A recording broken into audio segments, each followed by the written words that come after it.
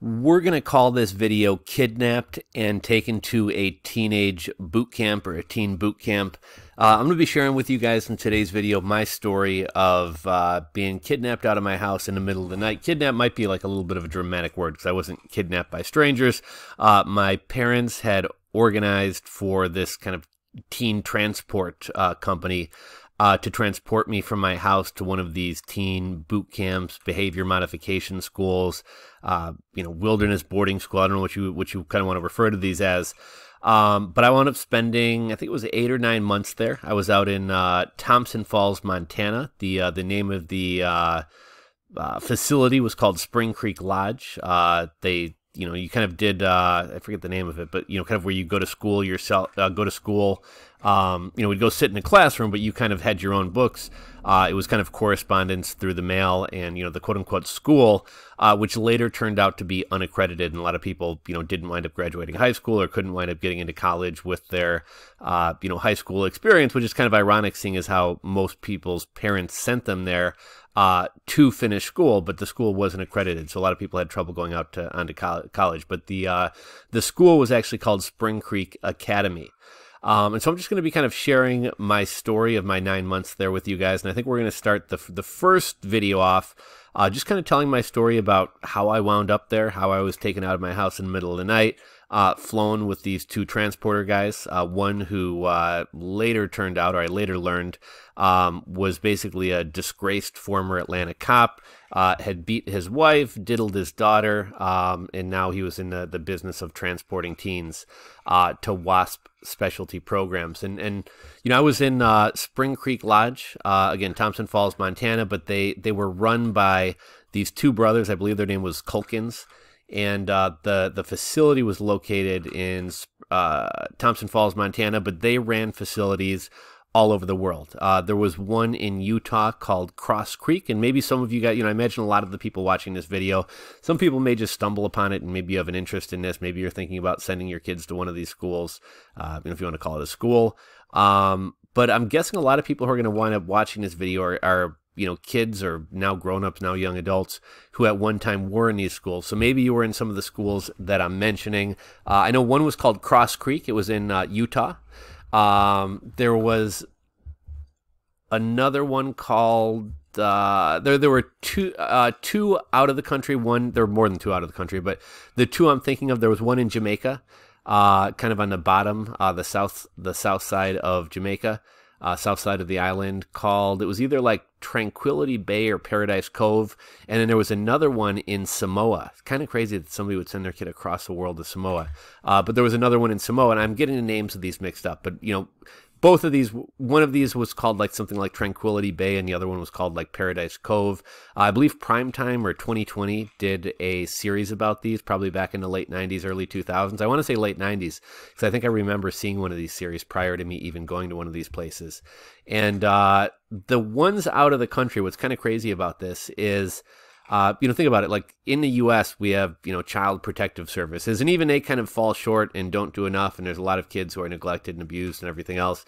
But imagine outside of the country where there's no oversight whatsoever, the things that go on there. And that was kind of one of the threats all the time.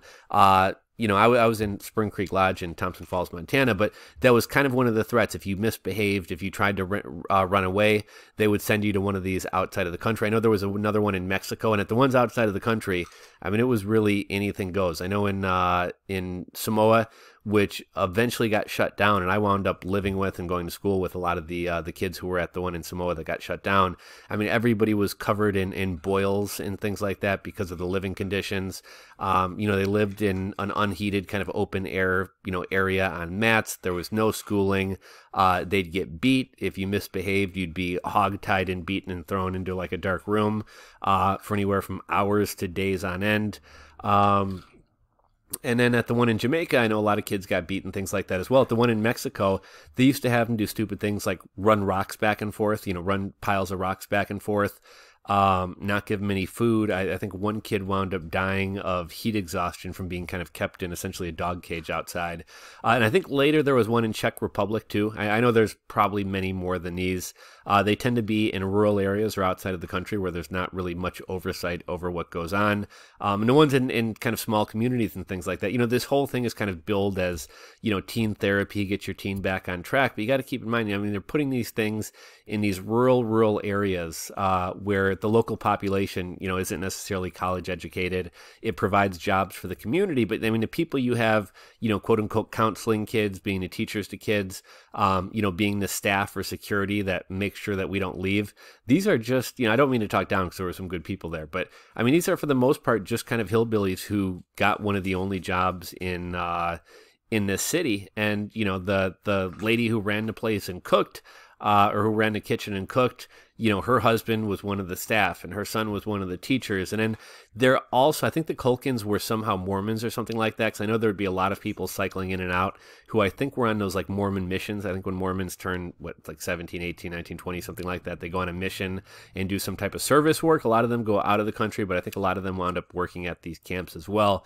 And there was a lot of kind of carryover in terms of how these camps were run that kind of had to do with, Mormons. I wouldn't say, I don't know. I was going to say, I wouldn't say religion was like directly tied in, but we weren't allowed to have caffeine. They'd play these like motivational and self-help tapes, while we ate and things like that. And I do think kind of the Mormon religion kind of crossed over into, kind of how they ran the place, how they quote unquote raised us, since they were, essentially taking the place of our parents and kind of raising us. And it was kind of a crazy experience. I just wanted to give you guys a little bit of a background about WASP, Worldwide Association of Specialty Programs. Again, if you Google it, YouTube it, there's you'll probably find some YouTube videos from Primetime 2020 and Dateline and all these types of shows. And I think there have been a couple documentaries about this. There's a website called WASP Survivors where a lot of other people kind of share their stories like I'm doing right now. And so I just wanted to give you guys a little bit of background, but here's kind of how everything kicked off. So I was 16 years old, probably middle class, upper middle class home. I don't think I was a horrible kid, but I was rebellious, smoked weed, partied, stayed out too late, maybe ran away a couple times. One of those things where if I looked at me on a piece of paper, I would probably, and I didn't know it was me, and I'm just talking about another kid, I would say, oh, that kid's probably pretty bad. But knowing it's me, I felt like I was always a good person. I just kind of felt like I was a rebellious teen. And honestly, most of my friends were pretty rebellious too. I would say worse than me. And none of them wound up going away to camps or boarding schools like this. And all of them wound up having, successful lives. I don't really keep in touch with any of them anymore, but I know one went on to become a lawyer. Another guy's a chiropractor. Another kid's a cop. And so, I guess kind of my point in saying that is even had I not gone to this school, I think I probably would have wound up okay. I had parents who were a little bit stricter. I was a first child, which I think parents tend to overreact over things like that. I think when you're the second kid, the third kid, your parents have caught the kids drinking before, caught them staying out too late, caught them smoking a little bit of weed. It's less of a big deal. But I remember the first time my parents caught me smoking weed or realized I was smoking weed, they were crying, and it was the biggest deal in the world. And so I guess kind of my point in saying this, I think parents maybe overreact a little bit for the first kid. My parents might have been a little bit overly strict with me. So that's a little bit of background on kind of me. So one night I had my first day of work at McDonald's, and I remember I get home from McDonald's, first day of work, wound up eating dinner, watching a little bit of TV, and probably around 10 o'clock go upstairs to go to bed. I had school the next day. And so I wake up at, must be, I'm guessing probably 3:30, 4 in the morning. My light turns on. And I think I briefly saw maybe my parents poke their heads into the room. And then next thing I know, there's two guys in ski caps standing in my room. Two guys, probably, 45 plus, 50 plus. One guy's a black guy, ski cap. The other guy is an older white guy, 50-something white guy, ski cap. And, I'm groggy. I'm just waking up. I wake up at 3 in the morning. The light's on. Two strangers in my room. What the hell's going on? And they both announced that they're Atlanta cops. Now, again, I think maybe that's kind of what they, kind of a side job for them is transporting teens. So I think they tell me they're taking me to a boarding school or something like that. I really didn't get much of an explanation. I say I have to go to the bathroom, and I think if I remember correctly, I'm planning on like literally jumping out the bathroom window. I'm thinking they're going to let me go in the bathroom by myself. I'm going to jump out the window. It's like February or something like that. So, I mean, it's snowing. There's snow on the ground. It's cold as hell. But I'm thinking I'm going to jump out I'm going to go second story upstairs bathroom. But I'm going to jump out the bathroom, try to maybe run over to one of my friends' houses and, just kind of stay with a friend or something like that. Well, of course, they wind up coming into the bathroom with me. They're like each holding my arm, like as I'm peeing. So I wound up getting a pair of jeans on. I think like no underwear, just throw on a pair of jeans, throw on a wife beater. I don't even think I got like shoes or socks. Maybe I was able to like half cram into a pair of shoes. But they take me out to my driveway and put me in. I think I remember it was a Chevy, not a Chevy Celebrity. I don't know, like a 90s Chevy, something like that. And they're taking me to Midway Airport. I didn't really know exactly where we were going. I think I did know we were going to the airport. And I don't know about you guys, but when you're a kid or a teenager, I think either I hadn't been driving long or didn't drive. And so like even something across town feels like really far from you and really kind of foreign. And so now I'm like, Midway's kind of like not technically Chicago, but like southwest side of Chicago type thing. So we're driving and everything seems so foreign. It's the middle of the night. It's dark out. It's gloomy. It's like sleeting and snowy and kind of rainy and things like that. And I think the one guy was sitting in the back seat with me. The other guy was driving. So I'm thinking about like jumping out of the car, but they have the doors locked. There's no way I can do that. And I'm kind of realizing the further I get away from home, from my hometown, the harder it is for me to get away, essentially. So we wind up getting to Midway Airport, and you got to remember this is like pre 2001, so there's really not airport security. I think at that time people could like walk to the gate with other people, so it's not like we had to go through all the security and there's lines and things like that. I'm handcuffed. I forget at what point they handcuffed me, but I am handcuffed. So there's like a little bit of security. It's literally just like a lady with a wand. I don't even think most people had to go through there. But because I had handcuffs on, I couldn't go through the metal detector. So I wind up having to get wanded down. I got like, I don't know if I got no shirt on or I got a wife beater on. My pants are like falling down. At this point, it's probably 5 o'clock, 6 o'clock. So you have like all the business people traveling through the airport. And here I am just kind of looking ridiculous. So we wind up getting into the gate. I remember once it comes time to board the plane, they kind of say to me, they're like, look, we don't want to embarrass you. We don't want to bring you on here in handcuffs. Like if you promise to behave yourself and not cause a scene, we'll take the handcuffs off you. So we wind up getting on the plane. I remember we're sitting there, and at that point, one of the guys kind of gave me like a little brief, I don't know if you want to say pep talk or probably just trying to get me to be calm and kind of go with the program. But they're like, oh, you're going to go to, some kind of teen counseling camp type thing. Just going to be for a couple of weeks. It's not a big deal, this, that, and the other. And, I'm nervous. I'm scared. I don't know what the hell is going on. But I think at one point I kind of started relaxing just a little bit, just because, it's not like kids in my school hadn't gone to rehab or hadn't gone to, various facilities like this. And being from, upper middle class area, like, you'd heard stories. And most of the time it was like, someone kind of goes to some ritzy, teen boarding school thing, like it's co-ed. People are kind of sneaking around, hooking up with girls, and it's, it's not fun. You don't want to be there, but it's, not what I was actually in for the next, 8-9 months of my life, whatever. So I think I'd kind of resigned myself a little bit to like, this thing's going to be like 2 or 3 weeks. When you're a kid, that seems like an eternity, but I can kind of get past this, whatever. We'll kind of go with the program. So I remember we land in Minneapolis, Minnesota, and get our bags, whatever else. And we had a couple hours of a layover before we were continuing on it. You got to keep in mind at this point, I don't know where we're continuing on to. But there's a couple hour layover. So we wind up getting breakfast at Chili's. I know Chili's normally doesn't serve breakfast, but I guess in airports, pretty much everyone serves, all meals because it's really the only places in there. So we eat breakfast at Chili's. Not really hungry, but I kind of realized this is probably the last decent meal I'm going to get for a while. So I wind up eating. Next flight, we get on the flight. I don't really remember too much about like how much they were talking to me, what went on. I do recall having the thought that like, should I try to get away? Should I try to run out into the parking lot?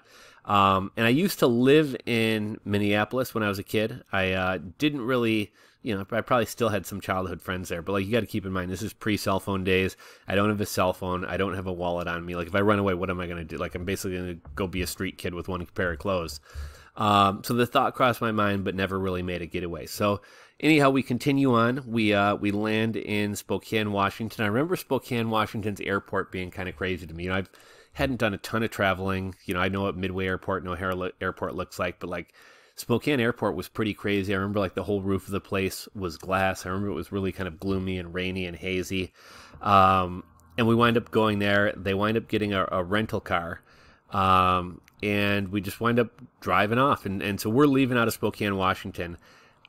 I'm paying attention to street signs and things like that, but I'm just noticing like the longer and longer we drive, it's just getting more rural and more rural and more rural.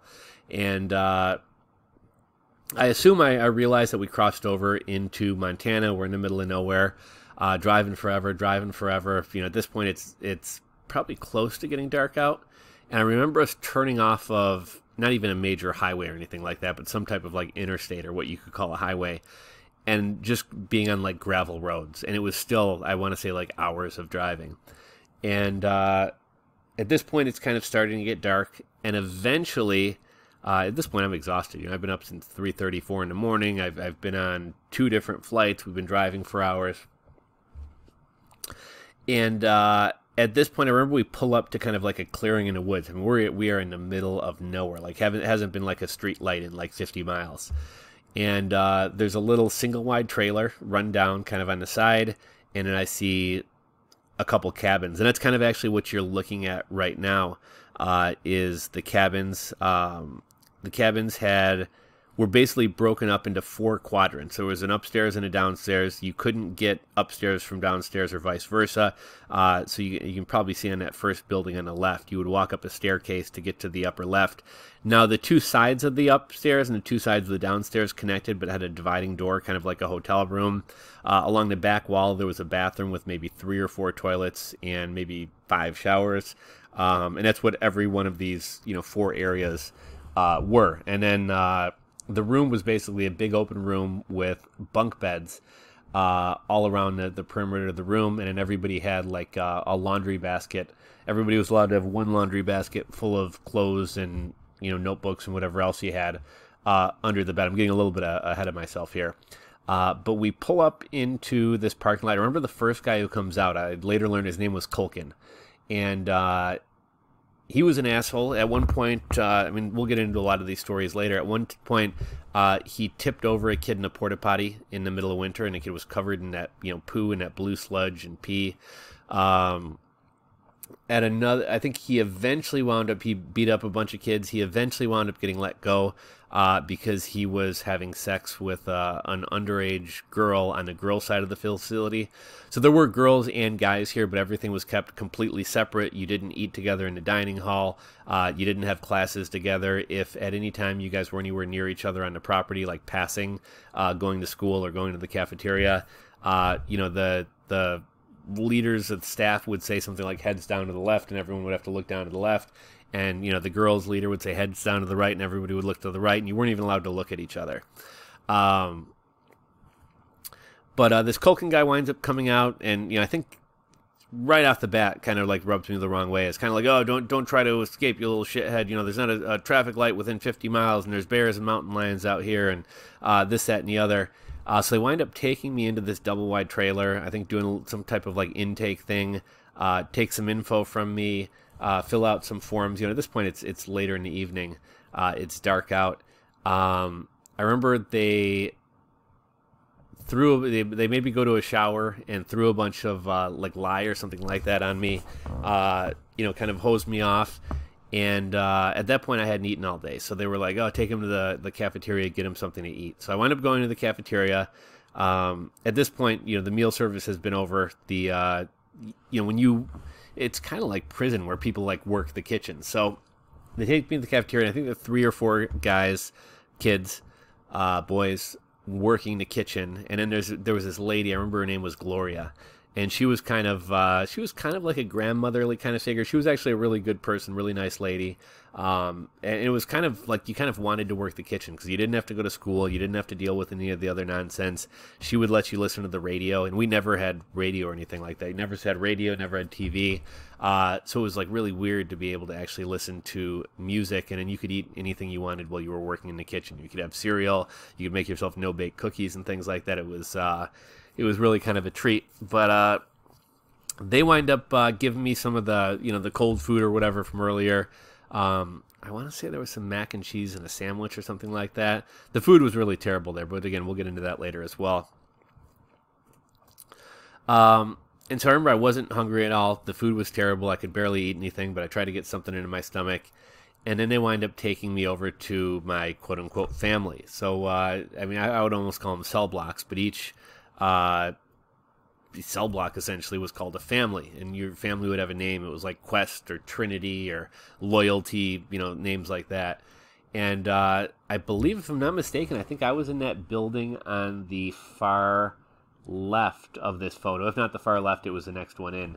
And I was in the upper left room. So basically that staircase that you're looking at right there, I was basically in that room there. So we walk up there across the property, and they have to unlock the door. There's like a 2,000-pound magnetic door.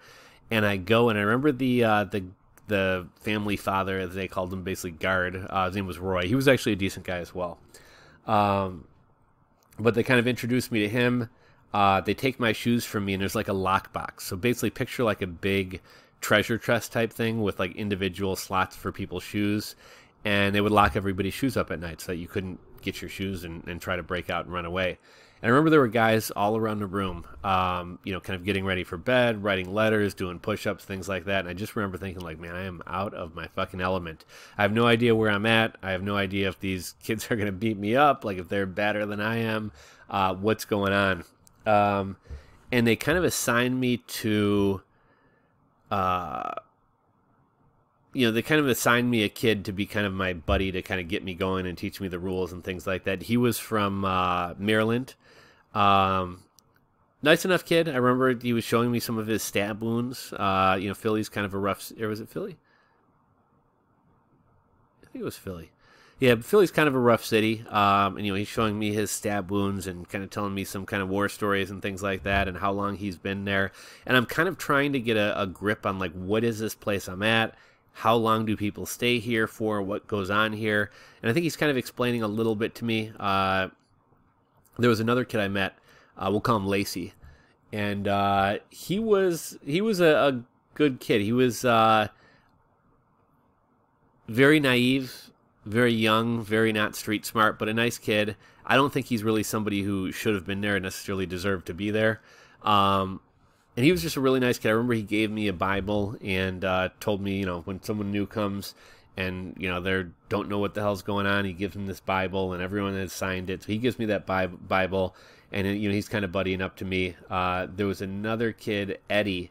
The rumor was his dad was like the CEO of BET. I don't know if that's true. He was a black dude, really tall, really good at basketball. Seemed to be kind of a leader of the place and a little bit more sure of himself. Talked to him a little bit, and I think I kind of slowly got to know everybody that evening a little bit. They were all curious to, I would later kind of learn, but you really have no tie to the outside. We're not getting magazines. We're not getting newspapers. There's no internet. We're not watching TV. We're not listening to the radio. So the outside world is like so far away and separate from you. And so they're asking me like about music and movies and sports and basically almost kind of trying to use me to kind of catch up on the world. And later I would kind of learn how the days are structured and things like that. But basically this is kind of like at the very end of the day, they've all kind of done their chores. They've all cleaned up the room, cleaned up the bathroom, and you maybe have like a half hour or an hour when you can write letters, read a book, fold your laundry, take care of your stuff, write a letter home, whatever else. So that's kind of their time there. Some people are taking showers, getting ready for bed. And none of my stuff had arrived, right? Because I just traveled with the clothes on my back. I guess my parents had previously sent stuff there. We're sending stuff there. But all of a sudden now it's time for bed. It was a little bit comforting having some kids to talk to and things like that. But at this point, lights go out, no talking. There's kind of a guard guy who sits in the middle of the doorway that divides these two rooms. And everybody goes to bed. And I'm on the upper bunk. Got a dirty mattress, dirty, thin mattress. and my clothes are wet from trucking through the snow and getting rained on and everything else. I don't have any pajamas. I don't have any sweatpants or anything like that. So I remember I'm in a wet pair of jeans.